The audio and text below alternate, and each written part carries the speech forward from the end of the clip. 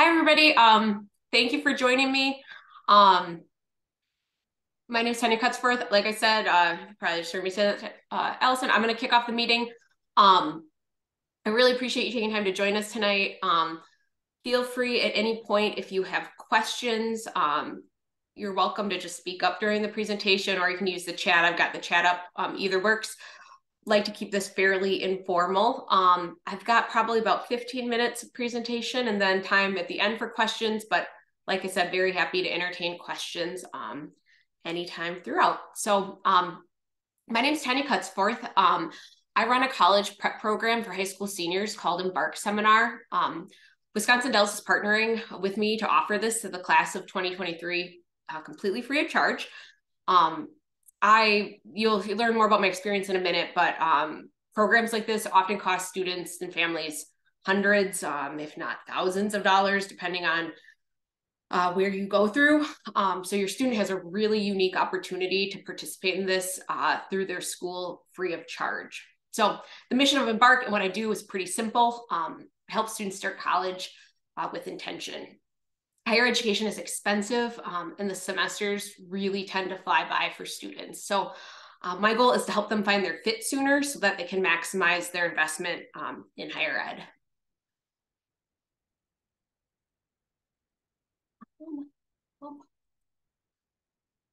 So when working with students, I often ask them to think early on about what they want their life to look like 5 years from now. Where do they want to be? What do they hope they're doing? What is the lifestyle that they want?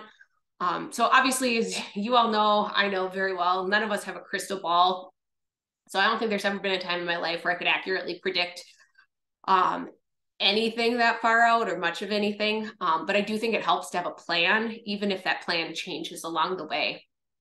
So when it comes to education, higher ed after high school, I do think it opens doors, but I do not think that there's a one size fits all for students.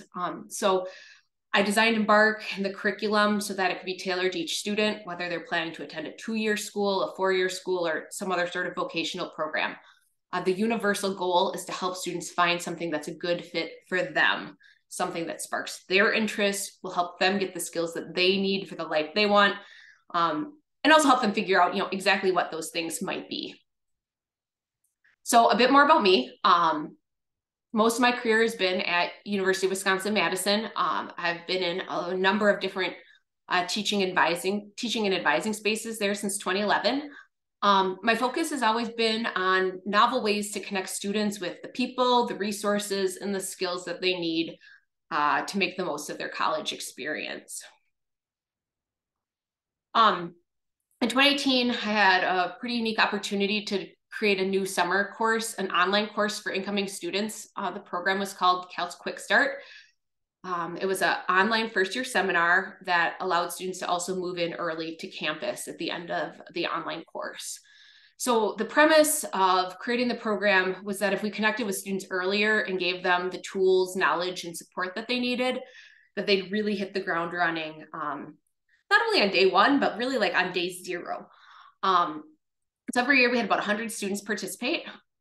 They had excellent outcomes. They're graduating now and we're seeing what they're doing. But Quick Start, like a lot of other campus opportunities, really required that students were kind of in the know before they even got to campus. And I saw how many students were missing out on that opportunity, and then the impact that that had on their first year and beyond, whether they participated or didn't. And so that plus the idea of this was a tuition-based program, so there was a cost to participate, and seeing kind of those things as barriers inspired me sort of, I guess, to take a leap and leave UW in 2021. So I'm still close to the program, I consult with it, but I wanted to develop a model that would reduce barriers to participation and reach students earlier in the process at the point that your students are right now, so that they didn't miss out on opportunities, especially ones that were like first year early opportunities in college. So that's sort of the abridged origin story of Embark. Again, with the broad goal of giving students the tools and strategies they need so that they could also hit the ground running and not miss out on opportunities. So some of our program goals are on the screen. I want to help students identify and affirm their interests, their goals, their plans. We focus on really tangible, practical stuff. So How do you find information about a program or start kind of researching out the courses and the requirements for your program? How do you develop a resume that is effective? Practice reaching out to professors, those sorts of things. Focus a lot on career preparation and connections that students can make. And then there's lots of kind of built-in ways that they get support from people who care and who've been there, especially peers that are relatively close in age to them. So a little bit more about the program itself. It's a kind of 4-ish week program with like 1 week of onboarding. It's kind of broken down into 2 parts. Each is about 2 weeks in length. Each week there's online pre-work that the students can do on their own schedule. It's about 1 to 2 hours, very flexible. We have some WDHS staff who've signed up to help allow students to do that even during their WD time during the school day, which is really nice. So throughout the course, there's some opportunities for them to check in with me online, so I can also get to know them, where their needs are, and be responsive to that throughout the course. So everything we do is tailorable. All the activities I've developed and refined over the years based directly on student feedback, including even some recent kind of tweaks that I made based on feedback of students that are registered this year about things, immediate concerns that they have about college in the year ahead of them. So during part 1, we focus a lot on students, who they are, what they want from college. Also, I apologize if you hear my dog barking in the background. We must be getting a delivery because, anytime Zoom's on, that's his peak time to bark. So sorry if you can hear that. We focus on what students want from college. And then when we come together for our kind of in-person component, part 1, they work out some of those activities that they've done by themselves in small groups, unpack them, learn from each other. We do a case study together about the student college experience, and then they also hear from a panel of current undergraduates about what college has been like for them. The second half of Embark really focuses on practical skills and planning, in particular career development and kind of those high impact practices that really make college kind of, the thing, a memorable high impact experience. So students research some out of classroom experiences that excite them. They get a crash course in professional communication and really develop some more firm plans for their first year of college, as well as sort of what they should be doing after that. During workshop 2, they share some of those things that they've done online with small groups of their peers. We have a career panel. We practice some kind of career development stuff, and then end with a reception to kind of celebrate what we've done over the last month. So you will see on there, spring break is in the middle of Embark. We're off for that. So if your student is working or traveling during that, they don't have to worry about anything related to the program. So I want to run through some kind of quick reasons that I think that this sort of development is important to students and families. Over years of working with thousands of students, what I've noticed is that a lot of students come to college with some idea about what they want. And though that maybe kind of evolves over the years normally. But a lot of students really struggle with what they're actually supposed to be doing in college, and then how to go about doing those things. So, that might be how to find a research position or an internship, how to plan if they want to study abroad, how requirements work, how to get involved, how to study, how to get help if you need it.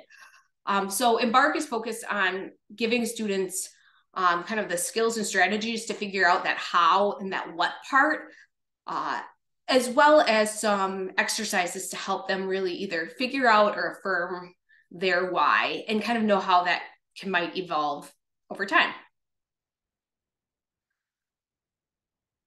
When I talk with students, I also often see that they've done a lot more to get to this point than they realize, and they have a lot of valuable skills and experience. It's just a matter of helping them connect the dots. So, that takes a little bit of active thinking to see how those pieces fit together and what it means for them and their goals.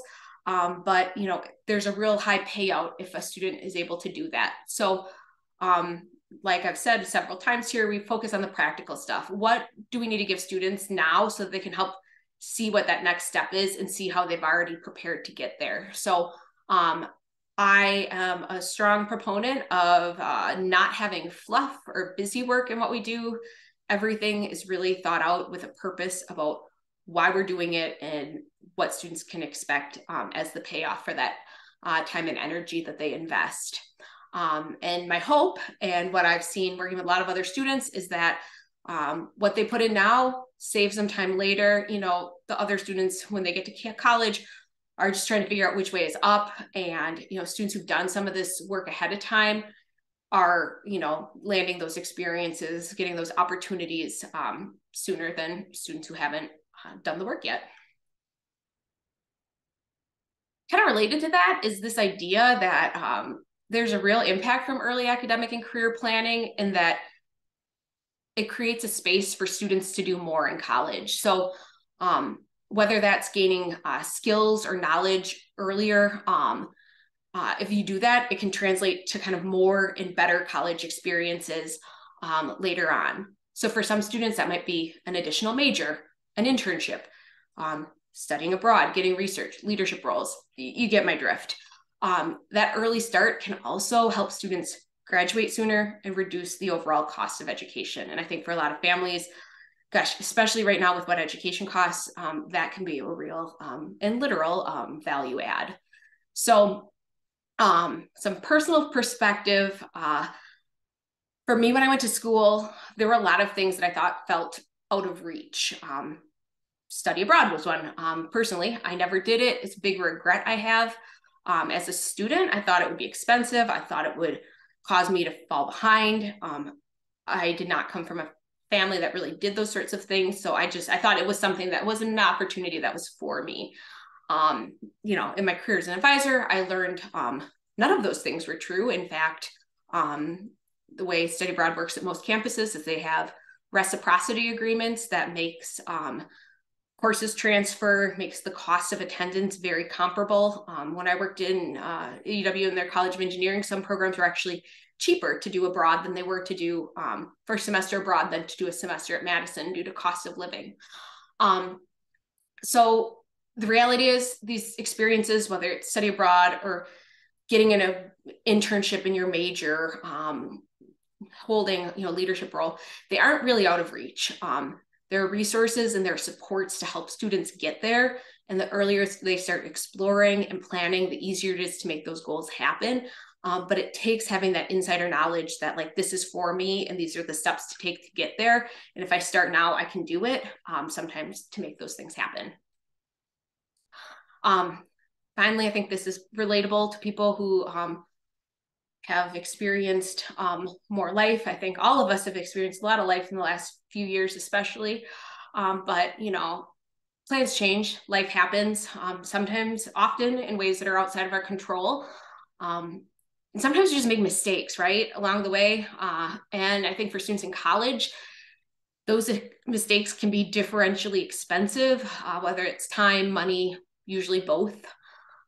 So in Embark, I spend time with students thinking about how to navigate those changes and challenges in college and in life. And again, thinking about who are the people and resources and supports that they can reach out to when those happen so that they can be nimble in navigating them. So I want students to leave Embark with resiliency, to know how to seek support and where to find it. You know, inevitably there will be bumps, I think, for most students.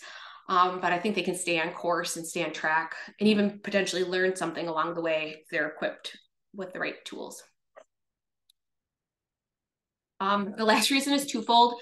The school district's paying for it. This is a great gift for your students to get this type of college counseling for free. Is really why I developed Embark, to make this sort of programming accessible to all students. And so, but the opportunity to do it at zero cost is really pretty unique.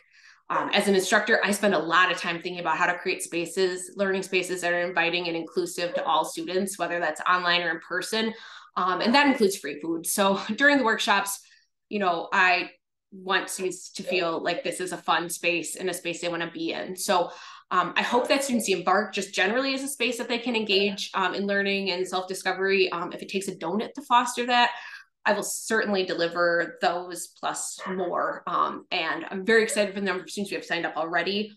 I think that speaks to Wisconsin Dells and what they're doing as a district and what you're doing as parents and families to support students. So I'll do my part. I'll bring the donuts. I'll bring the good learning. I think we'll have a good time. So final quick rundown of logistics.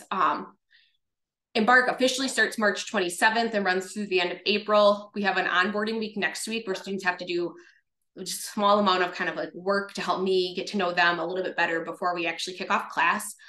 We talked about 1 to 2 hours work. It's flexible. They can do it during the school day even. No class during spring break. We have 2 in-person workshops on April 12th and 26th. Those are during the morning on early release days. And everything we do is really practical and tailorable to the student. So the deadline to sign up for Embark, if students aren't already signed up, is Friday. If you have questions about whether your student is signed up, you can let me know. If they re-register, it's not a big deal. It's just a Google form, so it doesn't do anything, doesn't mess up anything on our end. A little bit about family, and they can register at embarkseminar.com/WDHS. I'll also share my email in a minute as well. One thing I wanted to briefly hit on is just family support and what you can do as families to support your students during this transition. It's a big one. It's a big one for them. It's a big one for you probably. And so I think there's 3 key things. One is to be as open as you can to their exploration. Students' college plans often evolve. I've worked with students, a lot of students, especially in majors I would say are relatively career-driven, business, engineering, life sciences. And for a lot of those students, they come in with a certain idea about what they want to do. And when they get to school and start taking courses and start kind of evaluating what their interests are and where their strengths lie, those plans evolve. And that's okay. I think it should be done, students should do it thoughtfully. They should use their resources, but a good fit goes a long way. If a student is in the right place in a program, if it's something that excites them and they're seeking other opportunities outside of the classroom to sort of augment what they're learning, there's lots of ways to do that and get involved, and they'll learn about that and Embark too. But if they're doing those things, the end goal usually shakes out pretty well. A lot of programs have kind of a really broad range of outcomes associated with them. And what I found is that the major matters far less than what students actually are doing while they're in school and the experience that they're gaining. So that can be hard, can especially be hard when school costs a lot of money, and you want to make sure that there's something good on the other end for students. But if they're engaging, it generally, almost always in my experience, works out for students pretty well. Kind of along with that, I think encouraging your students to utilize the resources that are available to them. There are so many folks across all different college campuses that are there to support students, and often really underutilized. I think because a lot of times students either figure other people have it figured out, or they don't need to do that, or they're just unsure where to go or what to do. So, if you're figuring out that they're either having some difficulties, or even if they're not, especially if they're not, utilizing advising, utilizing career services, getting to know their instructors. Those are things that are huge value adds to the investment that they're already making in their education. Finally, specifically with Embark, you're welcome and encouraged to stay connected with it. So if you want a copy of the syllabus, if you have questions, if you just want to know what's going on each week, shoot me a message. I'm very happy to keep students and families in the loop as far as the topics that we're discussing or things that you could be discussing with your student, or just generally answering questions that you have, whether it's during the class or after the class. I'm very happy to be a resource. So with that, if there are any questions, feel free to either turn on your mic and camera and ask. You can throw them in the chat. You can shoot me an email. The website, embarkseminar.com/WDHS, will take you to the Google form for your student to register. It also has my contact information on it, so you're welcome to reach out to me as well. I guess one final plug I would put in, if your student has registered, they have gotten, there's kind of a 2-step process. So the registration is just a Google form. Once they register, I enroll them in the actual course. We use Canvas, which is an online course system that most colleges use. It's kind of the preeminent college course website. When I register students, they get an email trigger that says you've been invited to this course. You need to click this link to participate. We need to get them to click that link so that it kind of finalizes their registration and they can actually access the course. So they'll keep getting pings from the system saying you haven't yet accepted your invitation, click here. So they'll get bugged a lot, but if you can bug them too to help remind them to click that link, they don't have to do anything else at this point, but that will finalize their enrollment in the program. So with that, thanks for taking the time on a busy weeknight to learn more. If you have questions, feel free to ask away or to get in touch with me individually.